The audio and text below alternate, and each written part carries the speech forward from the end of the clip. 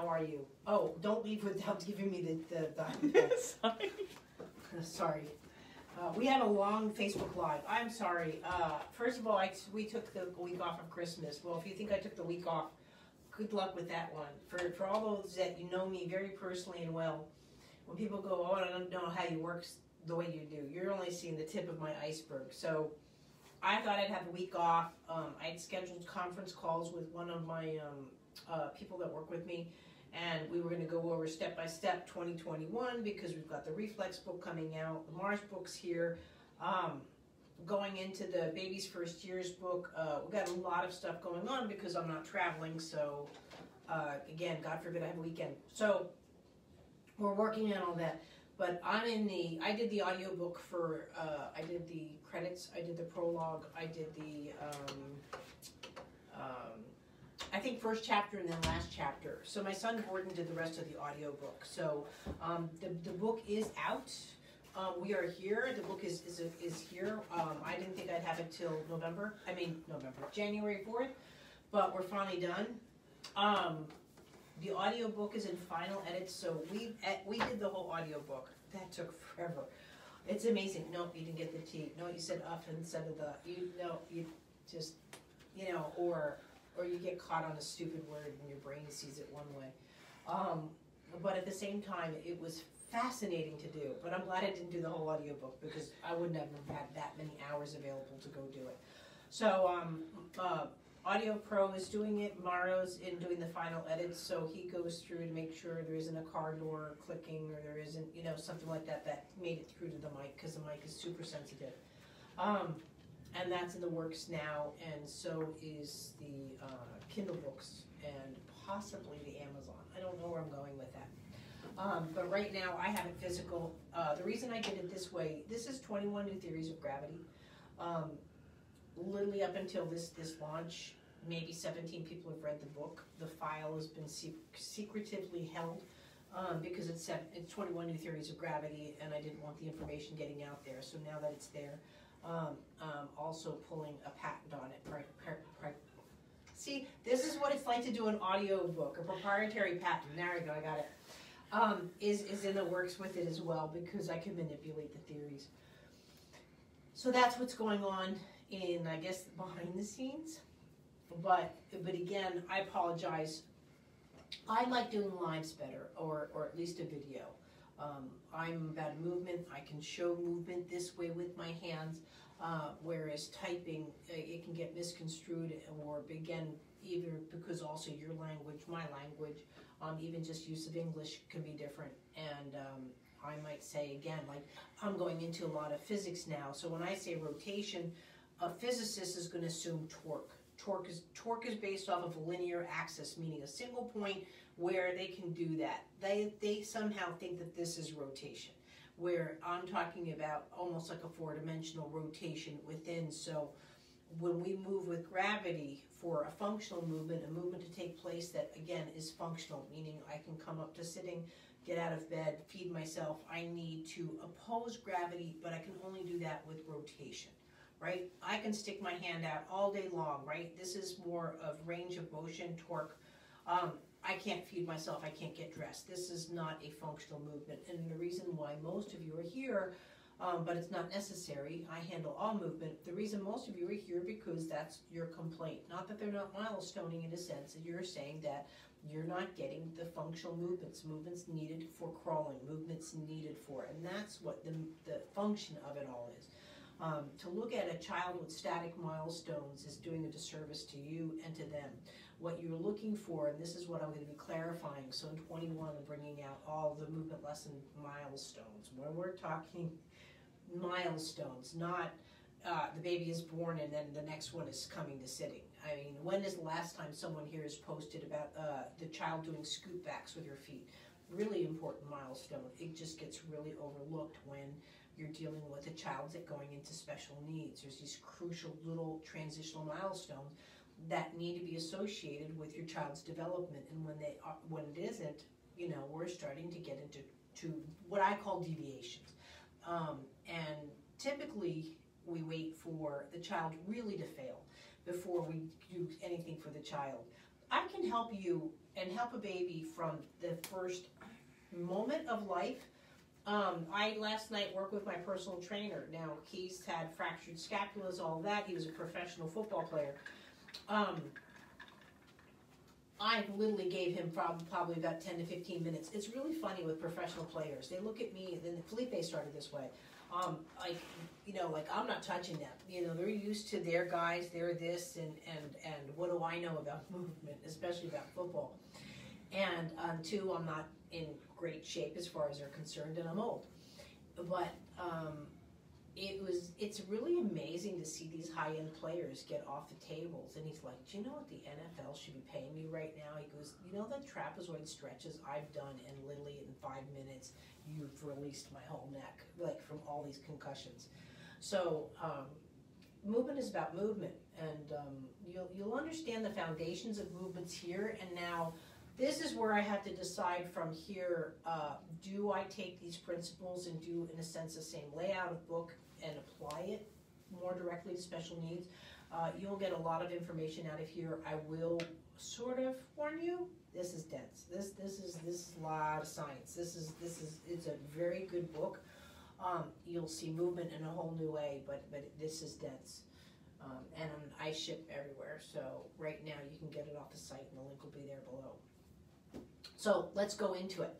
Got a lot of people that we have to cover today. So Natalia, now she's in my training and working on being a practitioner right now, and she's working with someone with an artificial knee. And it was a good thing, again, having the largest library of working with people that I do.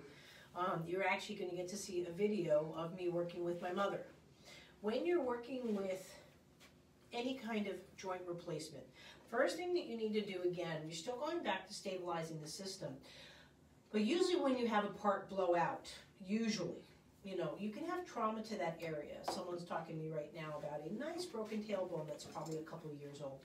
But you can have, usually when a hip, knee, those things, and a lower back go, you have degenerative disc disease, it's because the feet aren't working well. And so now the knee's being asked to do something that shouldn't be done, right? You've got, look at all these bones you have in your feet. So I actually don't have socks on today. So, so when you're working with your feet, so like my feet, both my feet work really well. So I could probably do a lesson with my feet. I can move them independently.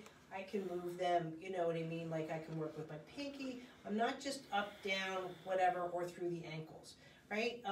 I wish I could find it. National Geographic did this amazing thing with ninjas. And this guy was on a lotus tree, and they had sensors in his feet, and it really showed how he could use and articulate each bone in the foot, right? Same with my hand, same with my feet, and I can work with that. Most people, no offense, at my age, can't move their feet. So the feet have been overlooked. Nobody looks at a bad hip as feet. And that's the first thing I'll hit with someone of age. And so even though the knee now has been done, the damage was there, please make sure you're going back in and really addressing the feet. And then from the feet, you want the transfer to go through.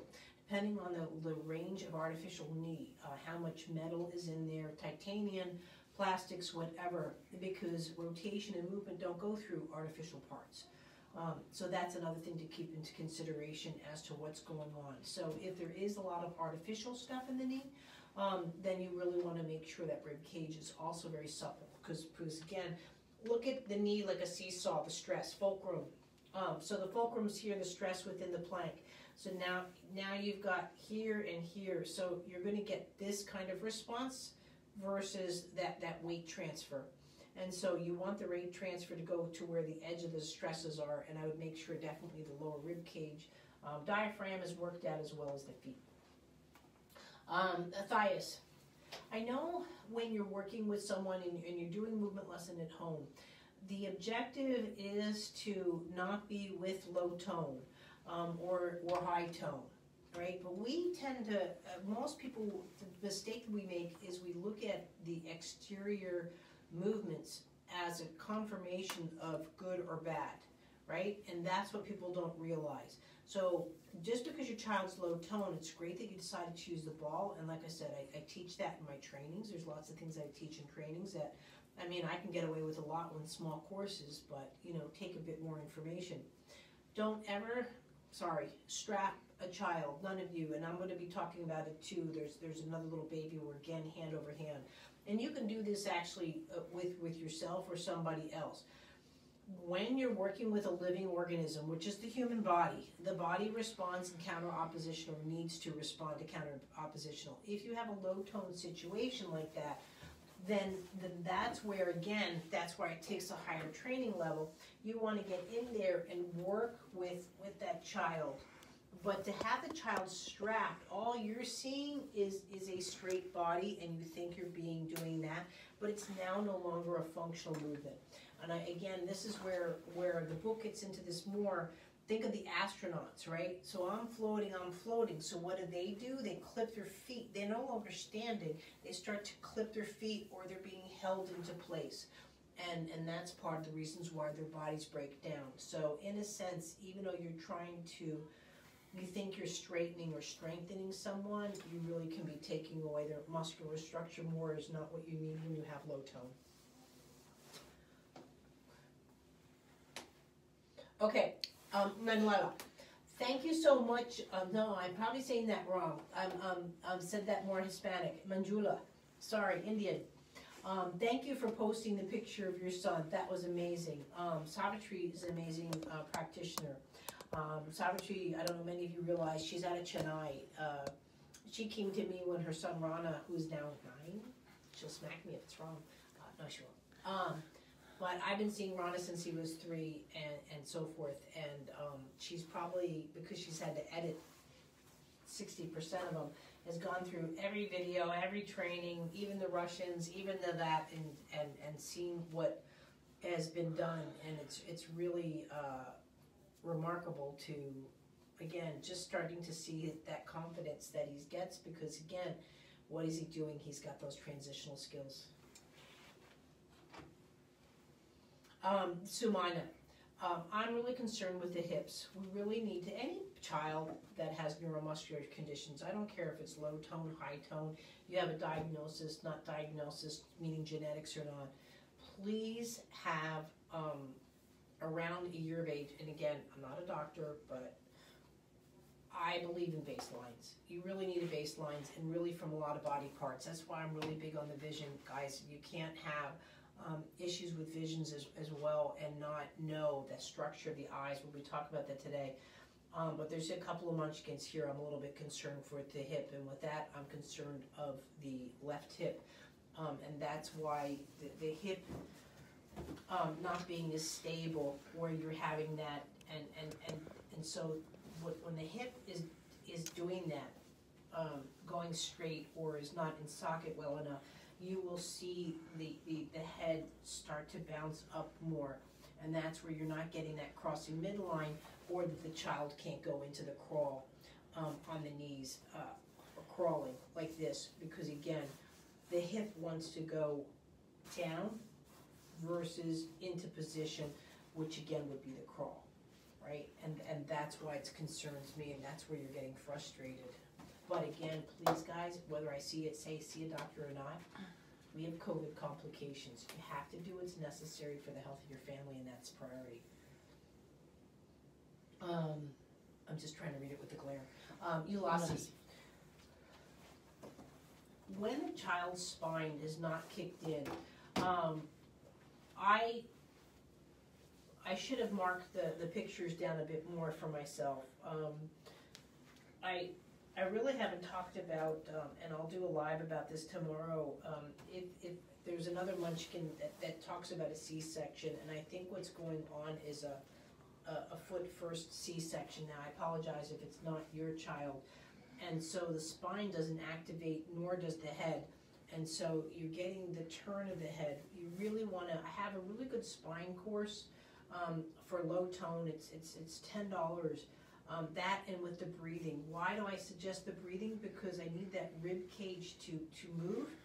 And then, so our rib cages move, and then our rib cages move. And as you see me move the ribs, the spine moves, and that's my pre-crawl. So that's why I'm suggesting the breathing and the spine course, because the spine's not moving and it really needs to be worked on. Hope. Okay.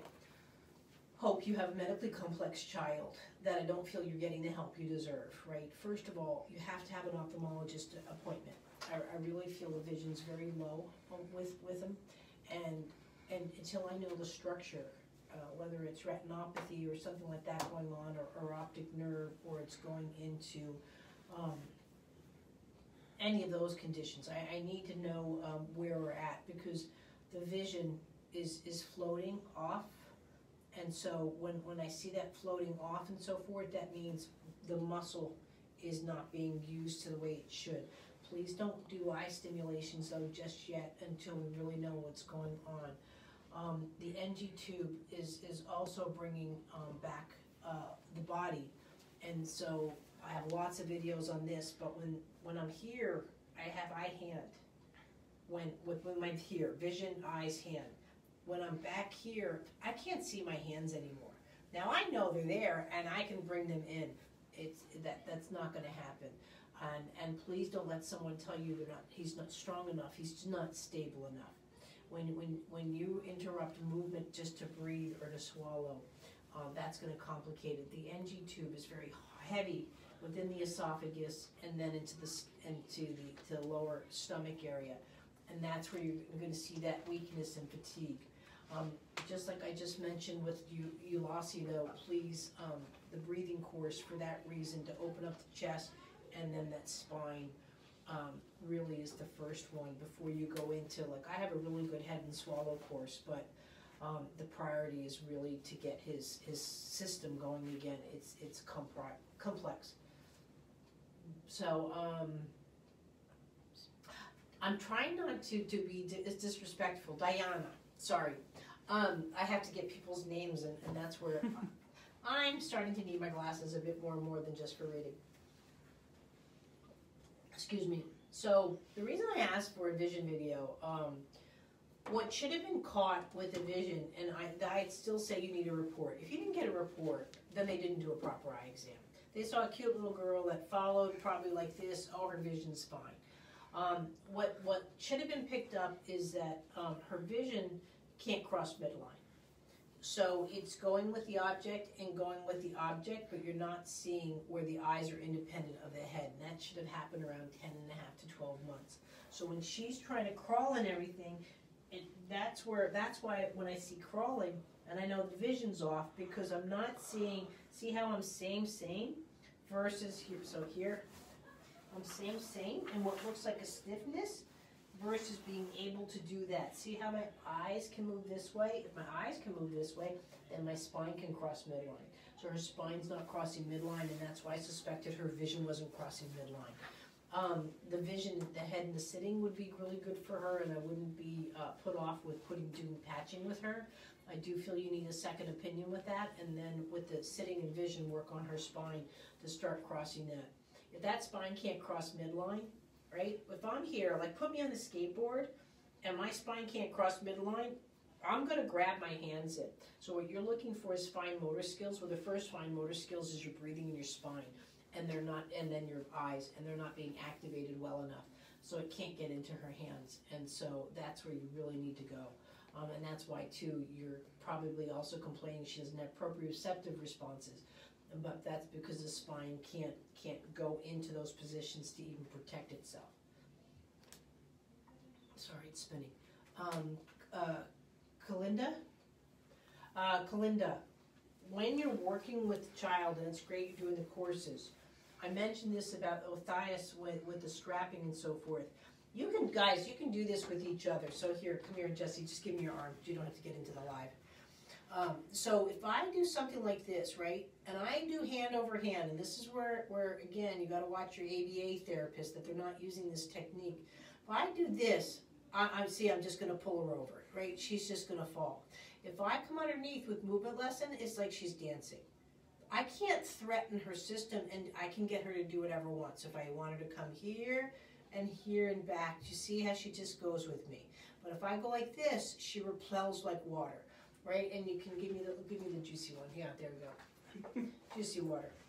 So same thing, if I grab this water, do you see how violent this water is, right? Now, if I'm a child with CP, and you're talking about spasticity, this is what's happening to their system, right? I'm not saying your child has PCP, I'm just going into an analogy. So when that happens, but if I come underneath, right, and I don't go like that, then I'm looking for this violent movement, right, and I'm underneath, then that water just can't get out of control. It always will go after the horizon. So I would never do this. Now you might see me hand over hand, but I might be like this. I'm never on the system. So what you're doing is you're canceling the rollover while you're trying to get rollover. What you want to do is long on the leg and the child will get right over. Long on the leg and the child will go right over. But you're from underneath. Just like you'd be underneath with the pelvis. You're not going to see me like this on the system. I might be like this, right? But I'm drawing the movement to me. I'm not preventing it. You'll see this with older people. When they're like this and they're trying to get up, well, by doing this, you're trying to say, sit down, but stand up. And so the brain gets confused and will pick the sit down. And that's why they're like, and it's like, yeah, but you're shoving your body back down, you know, versus getting up. Who's next? Anatoria. I mentioned for another little munchkin, Sumana's, I'm really concerned of hip dysplasia. Hip dysplasia is a condition where the hips are too, they're going out within the back. And that's why you're getting the scoot and so forth. But too, even in her sitting, when you're seeing a child sit, right? My rubber doll's not going to do it, but the knees will come up, right? But when you have hip dysplasia, the knees want to go down, right? So if I was doing this, I don't know where I am on the camera, sorry, so if I'm getting cut off. If I was doing this, right, see how my knees come up? And so if I'm scooting, my knees will come up in the scooting, right? But when she's scooting, she's actually pressing down and wishboning out and doing that. So I'm concerned for hip dysplasia. And someone really should have her checked out on that. Meanwhile, even though whether she has it or doesn't have it, the spine and sitting course or the hips course would be really good, or go back to the rolling over, because I really think that she didn't get her foundational movements that she needed. Connie, well done. So I mentioned it and everybody was having a big shout out, and please take a look. Here's a mother. Okay, fine. I'm going to butcher it again. I want to say Nairobi, and then I say Uganda, but I think it's Nairobi. But it doesn't matter. Anyway, she's in Africa. But she has a daughter that has cerebral palsy, and she just wants her daughter to be better, just like all of us. Really, we do. For those of us that are in the U.S. and some other countries, we're spoiled. We really have services for our children that you just don't understand. I mean, one of the things that I appreciate traveling all over the world, I've been to South Africa 5 times, I've been to Bhutan, I've been to China, I've been to Russia, I've been to UK, Austria, I'm going to miss somebody, Bahrain several times, India like 8 times. You know, when we call 911, we get somebody. When our child is ready to go to school under Article 19 federal law, our children are as much as an individual as an other person, and they get the right to schooling and they get the right to therapies. In any case, if there's a waiting list and so forth, and now we have COVID, we've had to take matters into our own hands. But in some places, it's really rough. It's really hard on me too. Like, I try and keep my prices very reasonable, but at the same time, you know, you're getting emails from somebody saying, ma'am, you know, what you need for your course is a year's salary here. But I'm not in places where my bills are different and my help is different, you know, so that's that. But anyway, Connie, just from doing segment 1 and a couple other videos online, you know, her whole thing was how to get my daughter to crawl a bit better and so forth, and we've done some patching work with her and gotten her on it, and She's independently walking at 6 years of age, which most places will tell you that if you're not coming to sitting and doing all that by age 2, let's say, you're never going to walk. So 6 years old and you can't stop her, and that's great. But what's really interesting with her is just to see, even with her playing on the floor and stuff, if you watch, notice the confidence and so forth from her before and afters. It's really cool.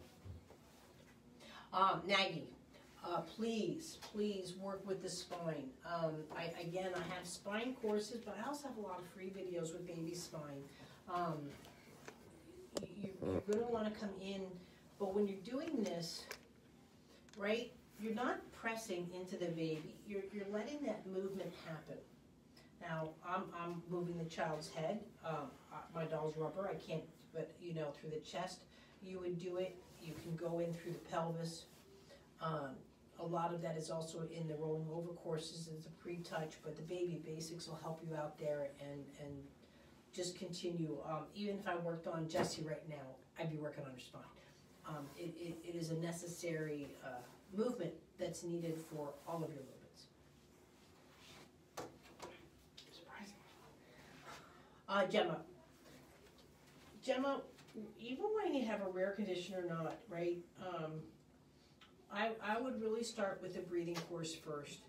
We need to open up the chest more. Her vision is not crossing midline at all, which is fine. I would, for that, definitely be working on the patching, but with that, her head is just too heavy. But she's a little bit older. Now, technically, I'd be working here with a child and just feeling the weight of the head and working around it. But at the same time, that's not something you can necessarily dare do with a 3-year-old. I would definitely be getting in there with the chest, working all of that, and bringing it in. When people don't realize, with the vision the way it is, she has no upper quadrant vision. So when people say, just place something higher, that's great, it just doesn't always work that way, and I would work with that. Yeah. Flip it, let's go. Okay, Zuzana, listen, I apologize for with a black and white. You can't use black and white like that. You really, and also the swing. The swing doesn't have a counter. I actually got a nice big swing for my house. And I'm like, oh, this would be perfect. I need to do a video. And I'll knock one out this weekend. When you're working with black and white really is maybe for Hope's child. That's where I would start to go. When you have a very low vision and so forth, you want to introduce. Now, I know Doman uses black and white. I totally disagree, especially when you're covering the wall with that, because what it does is, first of all, baby can't look away from it, and 2, there's no depth perception. And I can tell you right now, a baby is not going to transition milestone into a lack of depth perception. Why? Because it'd be like me doing a rolling over course in the edge of the Grand Canyon, you know what I mean? I don't want to fall into the canyon. So that's where you want to go with that. So you really, I think part of the reason why you might be having milestone issues is because of the complexities, visual complexities that are not functional within the room, and that's where I was mentioning that. I would really, again, work with the spine, the baby basics with the spine. Going into that, really starting to stimulate as much as you can. I would be doing at least 2 hours a day of just those basic, the breathing course, and just some of those basic spine videos would be perfect. Lakshmi, hey, if we're doing shout outs, we have to include Kartik, and then I have to run, guys, because I'm already at my witching hour. Kartik has just been wonderful. I've been working with Lakshmi since, gosh, Foundations in Touch. She was the first one who said, my life has just changed because I turned with Turner. I had no idea my name was Turner, and I use rotation or Turner. So it's funny how that works. It took me about 5 years to learn how to say her name, and she's probably still laughing right now because I'm messing it up. But Kartik is just really doing well. I saw him this time almost last year in India, but all that's gone because of COVID. But she continues to do the segment training. She's learning how to be a practitioner because she really feels that all the children in India and everywhere need the work, and she's at it. She's good friends of mine and Savitri's, and we have a good clan, Medini, and we all take care of each other. guys, if I don't see you between now and New Year's, I'm sure I will. Please have a joyous New Year. I know we all want 2021 to be a little bit different. However, we really have to start getting practical. Our lives are changing. This is not a one-off event, and we've got to adjust. And I've said it before, and this is why we've cranked this year at Movement Lesson, and everybody needs a hand out. Claudia, Felipe, Jesse, Sylvia, Betsy, the office grows. Gordon, my son, is here on intern, but really, guys, our kids are going to be the last ones getting back into school because of everything. And now that they make it, you know, they're continuing to make restrictions. Please take a moment and start seeing how you're going to schedule this into your lives. I do have a whole webinar. It used to just be a sort of, no offense, not a cheesy PDF, but just a simple PDF, 5 successful tips to your home program. And now it's a whole webinar. Please, if you haven't done that and you need to really establish your home program, please look into that. Thanks, guys. Happy New Year.